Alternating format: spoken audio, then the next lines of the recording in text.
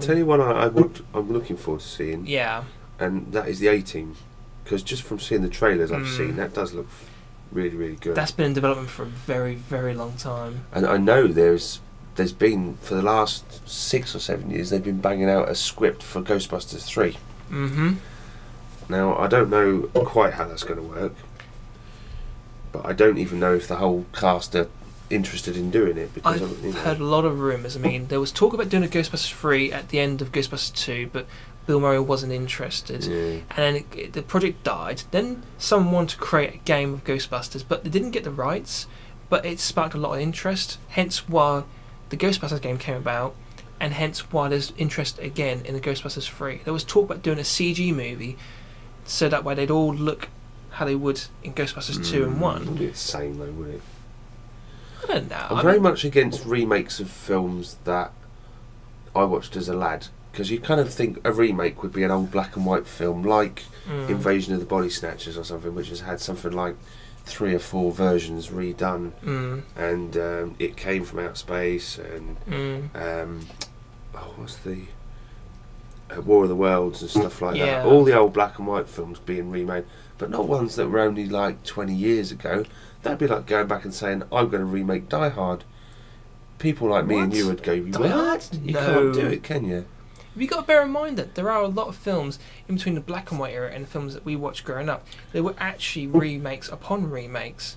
Like King Kong, you had, 2006, you had the remake, and you had the original, but there was one in, I think, the late 80s. It was absolutely rubbish, and no one's ever watched it since. But that film's been remade 3 times. It's one of them things. You get some films in the Hollywood industry that get remade every sort of 20 years. What's your opinion on remakes? Just to go back a little bit, the news that I have read about the Ghostbusters 3, as far as I know, most of the cast will be returning. Yeah.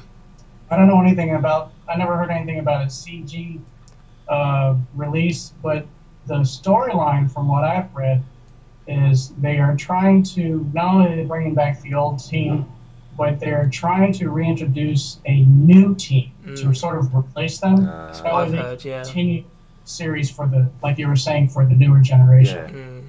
So I think that's how they're going to go approaching it. So.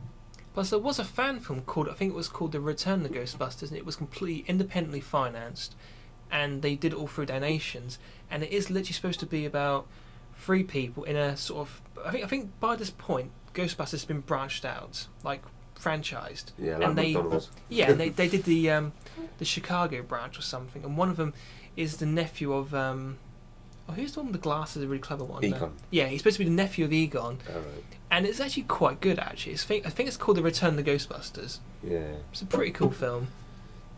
So not mad keen on spin-offs, but then... Well, it depends. Some of them work, some of them don't. Yeah, but see, I never liked Predator 2 as a sequel. I don't mind it, you know. Predator 2 was pretty cool. I mean, it had Murtaugh in it, you know. Yeah. I'm thinking, where's Riggs? He would be pretty good against the Predators. Do you really want to die? Remake The Dukes of Hazzard. It was horrible. No, I didn't like it. It was too overly redneck, and it was like I could sort of remember the original TV series, but they were kind of emphasising everything about the series. They were overplaying it. You know what I mean? Yeah. Whereas the A-Team film looks totally different to the series, so they haven't really.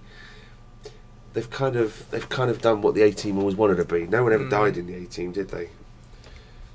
And from what I've read, it's supposed to. I think the origin's been tweaked slightly just to make it more acceptable for modern day. But then again, you've got to stretch over a 2.5 hour film rather than a half-an-hour TV series. I think they're going for the same approach they did with Starsky and Hutch, because that was sort of like a lost pilot. I love the Starsky and Hutch film. That was pretty cool. You know I can. Anyway. Yes. But no, I love that. And what was really... and then having the original actors at the end as well was quite a nice touch. That was pretty funny, actually. I liked the Magnum PI Miami Vice. I think there was one called the Fall Guy. I'm not sure if you guys had. Yeah, we did have the Fall Guy. We did. I think we had all of them over here, actually. Yeah, we did. Yeah. I used to love the Fall Guy. This guy turns into an animal. You ever heard of that one? What was I it? think it was called Manimal or something like that. He was a guy who could turn into different types of animals. Don't recall. Don't recall that We one. tend to get the best of what America produces, and then some of our low-budget channels kind of get the not so good stuff. Basically, we get all the good stuff, and then if you're looking at, let's say, 12 o'clock late at night, then you get the other stuff. Yeah, but we got Quantum Leap, which we were mad on. We got the X-Files, we were mad on.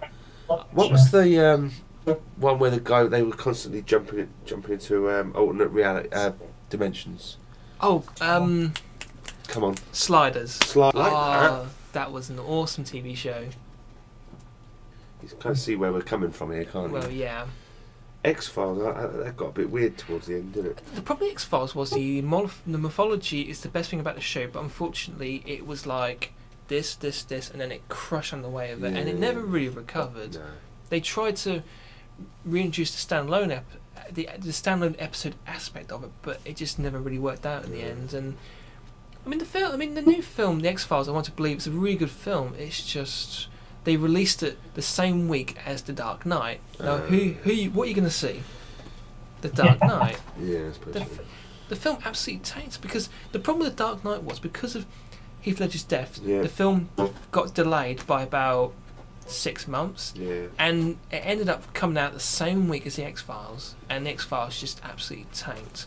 I remember going to cinema with a girl, surprisingly, and literally there was 3 people in the cinema. There was me, her, and the crazy bloke in the huge coat in the middle of the summer in the front row. And she was trying to get all like laughing, joking. I'm like, shush, it's X-Files, I want to watch this. I was looking forward to this for absolutely months. Right. What else on the agenda? Oh, I don't know. What's on the agenda? Have something strong to drink.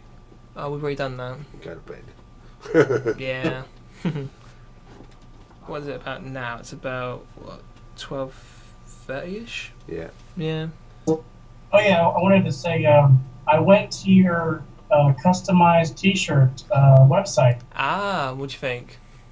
I'm getting probably by September. I will have ordered my first customized T-shirt, so I'll definitely broadcast. Ah, cool. I've already made a ball cap and I made a T-shirt. That'll be cool. I even made a mug on mine because I had the idea of actually sending one off to Reggie Gamer VX. I'm hoping to get him to do an episode with one of my mugs, because that'd be so awesome. Because he's always got a cup of tea, hasn't he? Yeah, and imagine having one with me on the front. That'd be so cool. I mean, the main reason I did it was I did it for me, and I did it because I like one of my own T-shirt.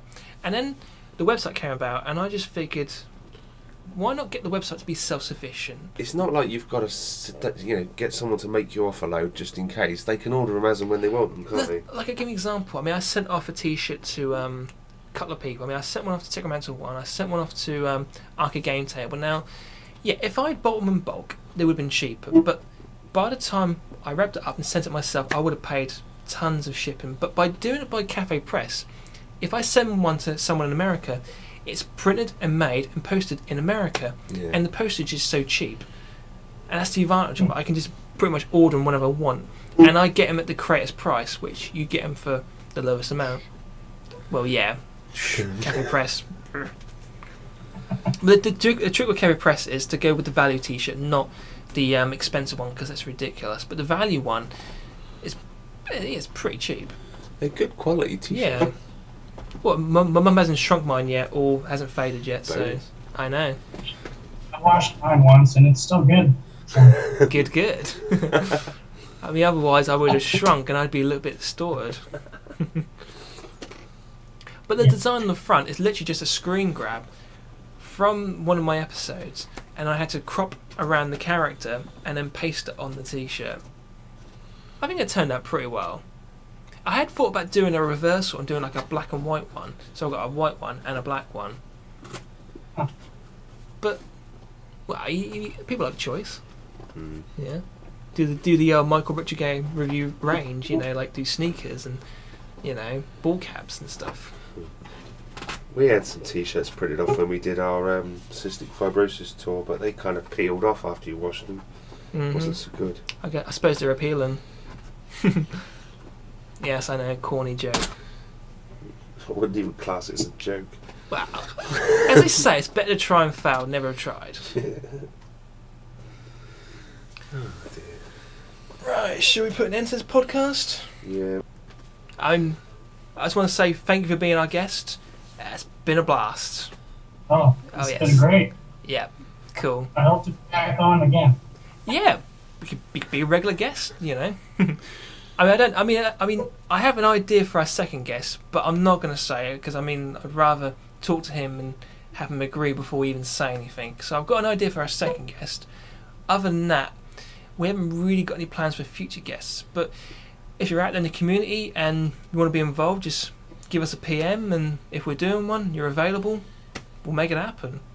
I mean, the idea is to do one sort of every other month, like maybe towards the end of the month, maybe. Yeah.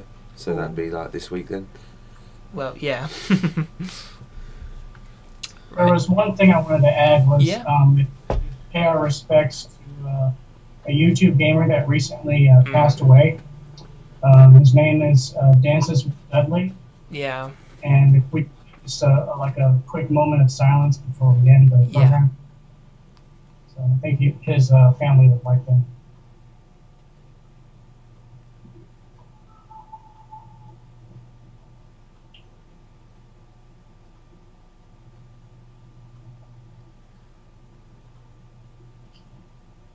All right, so that's good. That was a nice touch. Now, I mean, I remember subscribing to him, and I did hear about him, and I did leave my respects. You know, it is a shame, but like I said in the board, end of the day, he's created something, and people will keep watching that content. And in a sense, he will live on YouTube because people can still keep watching his videos. Right, right. That's how I try to think about it. I try to be positive. Right. Just want to say, everyone, thank you for watching the Stu and Mick podcast with a special guest. People don't watch this, do they? Well, they might watch it. I mean, there's not much to watch, but there's plenty to listen to. It was quite nice because people were saying they were listening to it in the background while they were doing random tasks and stuff. Right.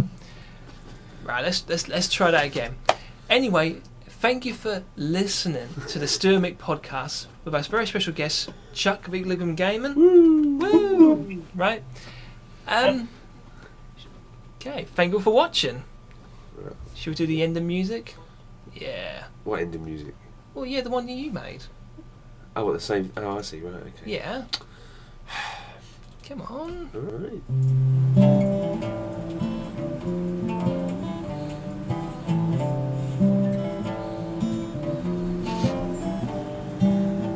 Stu and Mick podcast.